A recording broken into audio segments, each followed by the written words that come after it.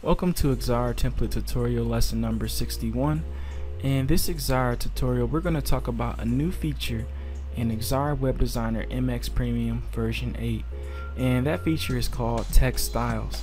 And just like the name says, it's going to basically allow you to style or change the appearance of your text. And it's going to allow you to take that exact same appearance that you apply to one set of text and apply it to multiple sets of text in your document simultaneously, so that you don't have to do that manually by hand over and over again. And if you don't know what I mean, don't worry, I promise you that at the end of this tutorial you'll begin to see the value in it and you'll know exactly how to use this feature. And we're also going to talk about how to update predefined styles in Xara for the text styles and making them look, based on how you want it to look. So let's go ahead and get started. The first thing that you want to do is select the text tool in your toolbar, and when you select the text tool, you'll notice that in your info bar that it has the option normal text selected. And if it doesn't have that selected, it doesn't matter. We're not going to actually even use that one, but I'm just mentioning that one since it's the first one that shows up in my info bar. But it'll say normal text, it'll say 13 pixels, and it'll say Arial for the font name. And the font name may not be the exact same depending on what font names you have installed on your computer. But under the style menu over here, we're going to set that to heading 1 because that's the one that we want to start with. And we're going to go ahead and draw our text area now. And when you draw your text area, let's give it the let's give it the title name. This is an Xara tutorial. And once you do that, let's go ahead and draw another text area, and we're going to give it another name. We're going to say this is an Xara tutorial paragraph 2, and in this case we're going to actually highlight this text and we're going to change the font name.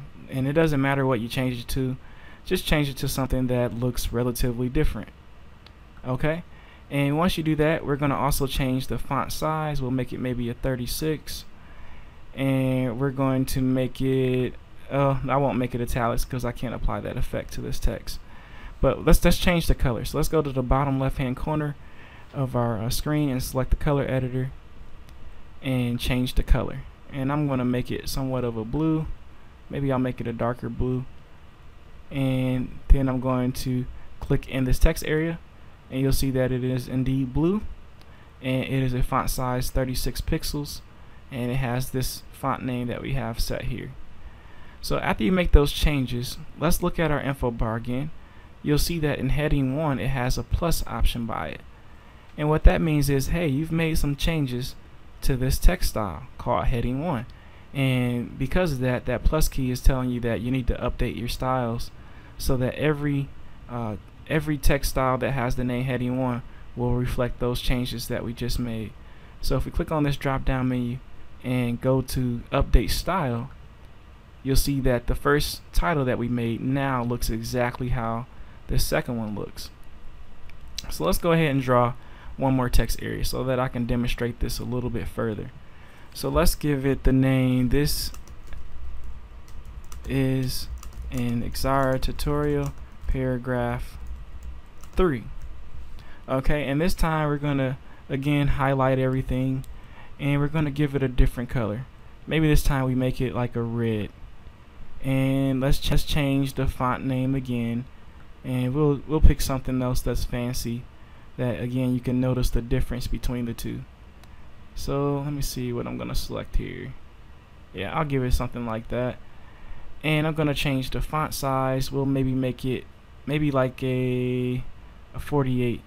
We'll make it something really, well, maybe not that big. I'll make it smaller. We'll make it like a 16 font size.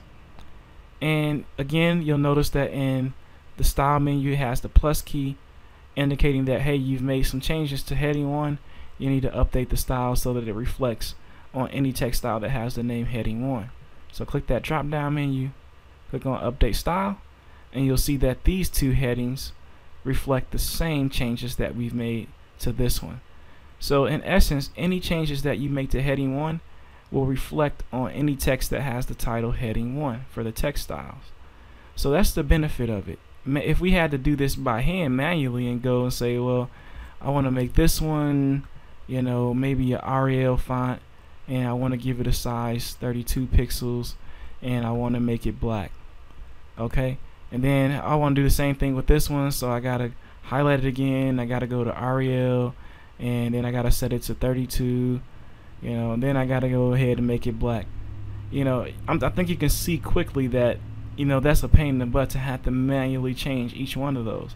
Whereas if I just click on it, and when I get that plus key indicating that I've made some changes to heading 1, I can just hit update style, and it automatically makes those changes to any text that has that textile name, which in this case would be heading 1.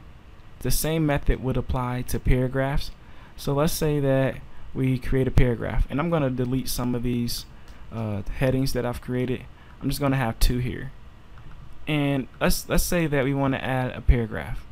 So I'm going to hit the enter key so that I can go to the next line, and you'll see that it in the info bar it sets it to normal text, which is what you want to be under. If you're not under normal text, then make sure that you click this style menu and go select normal text. And I'm going to hit Control-Shift-L to make some fictitious text. And if I highlight, well, you don't even have to highlight this whole thing. If you click anywhere within this text for the paragraph, you'll see that the style menu says normal text. If we click to the end of it, it still says normal text. If you click to the beginning of the paragraph, it still says normal text. But if we click to the beginning of the header, it'll say heading 1. Or if you click to the end of heading 1, it'll still say heading 1. So make sure that when you click in a certain area of your text, that it specifies the name of the text style that you want to change. But in this case, we want to change this text, so I'm going to actually highlight it, and I'm going to give it a different name, and I'm going to call it, you know, whatever I want to make it. So I'm going to make it some different font, and then I'm going to hit the update key. When you go to normal text, go to update style, because normal text has the plus just like the heading 1 had it, indicating that you need to update the style. So click on update style, and then those changes will be reflected. And so from now on, let's see what happens here. If we go to the next paragraph, if I hit the enter key, and if I hit Control-Shift-L, you'll see that indeed it changed the way that the paragraph style looks. And if I highlight this and I gave it a normal font name, like maybe Times New Roman, and then I clicked anywhere within this text, you know, as long as it says normal text with the plus option there, if I hit update style, it will reflect those changes in the other parts of our document. So that's how you use the Textiles tool. I hope that made sense to you. You know, I know it's a little bit difficult to probably understand for some, but hopefully this makes sense to you. And if it does, you know, definitely give us thumbs up. And if it doesn't help you, send me a message on YouTube, and I'll do my best to help assist you with learning how to use Textiles. And also another thing I want to mention is, just like you changed the color for the heading 1s, you can do that for the text area for normal text. And you can really change anything about the text and reflect it in a textile manner. So don't limit yourself to just the things I've showed you here. You know, feel free to use the underline, italics, or, you know, even justifications of the text, and it'll apply those changes to any textile that you've defined in your document. So that's the end of this tutorial. Again, you know, make sure to subscribe if this was helpful. Give thumbs up, share our video, embed it, favorite it, whatever you got to do to give me feedback. I would definitely appreciate it, and I hope that you stay tuned for future tutorials. Have a great day.